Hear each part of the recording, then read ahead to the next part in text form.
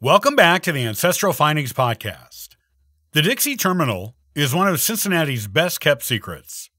Listen on to learn all about this landmark, the architecture, the artwork, and of course, the history.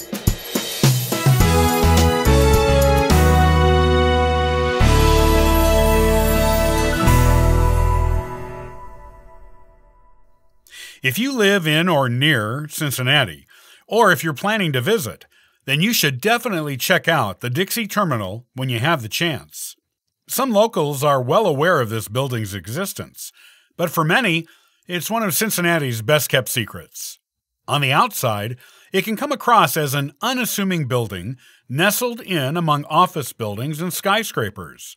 But inside, you'll find incredible architecture and beautiful artwork. This place is truly a masterpiece, full of stunning sights that are definitely worth a look. It's got a long, fascinating history.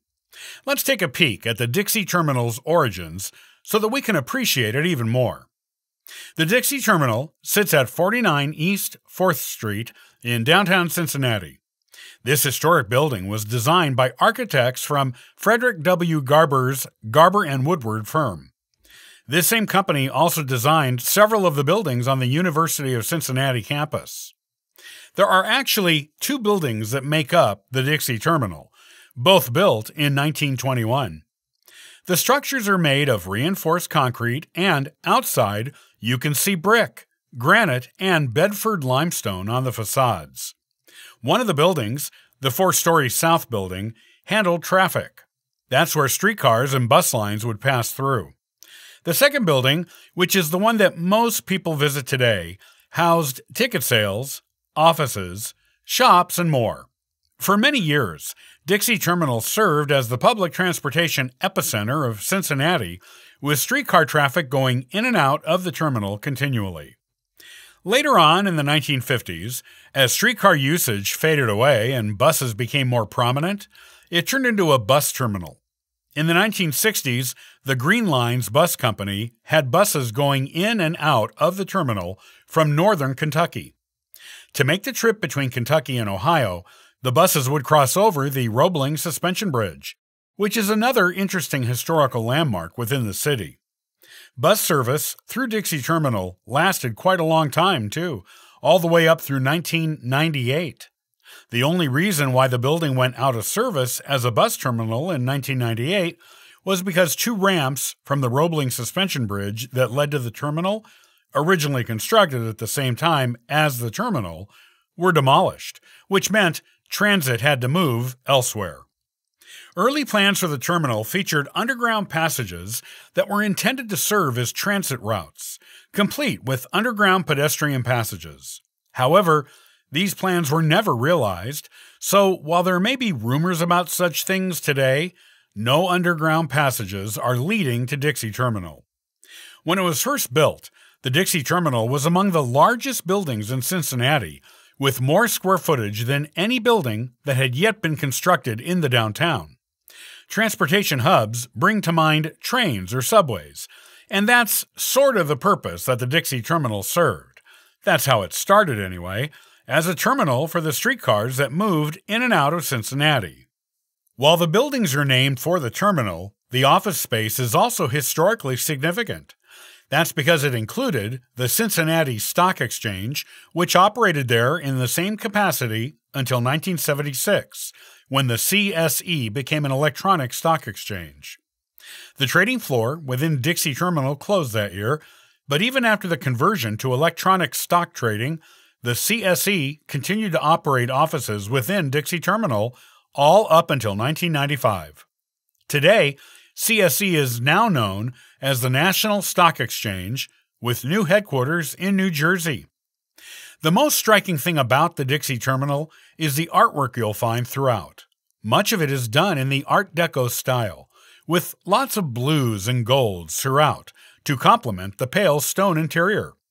The front doors are the first hint of the grandeur inside this building. On the outside, they're trimmed in gorgeous rockwood tiles, which were made by the local Rookwood Pottery Company.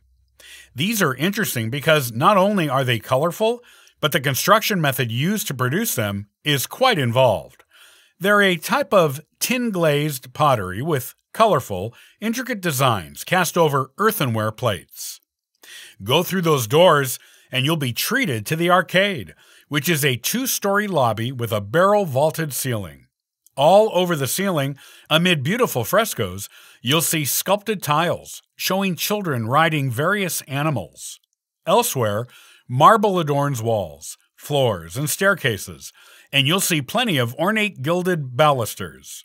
It is believed, though unconfirmed, that Joseph Francis Beller is the man who designed the tiles featuring frolicking children, and that he did the gold leafing throughout the building. This historic space is truly beautiful, featuring lots of breathtaking designs in a sweeping space that puts you in the mind of a cathedral.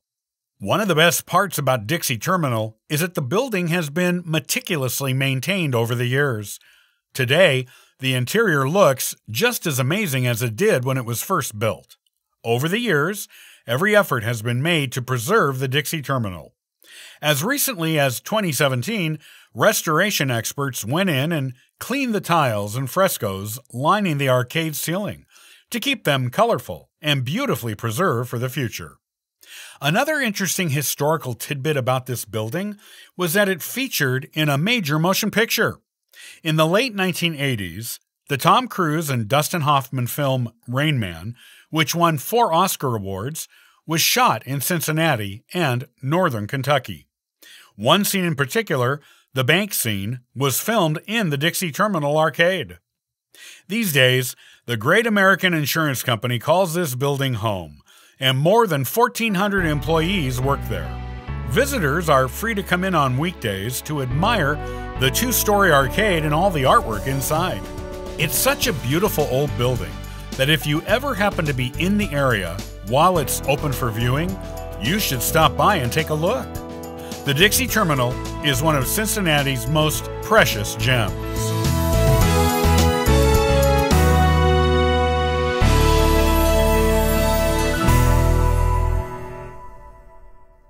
Many thanks for listening to and following the Ancestral Findings podcast. Did you know that AncestralFindings.com has offered free genealogy lookups for 27 years on the internet?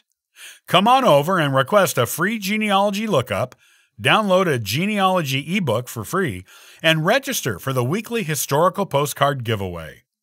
I hope you have a wonderful day and happy searching.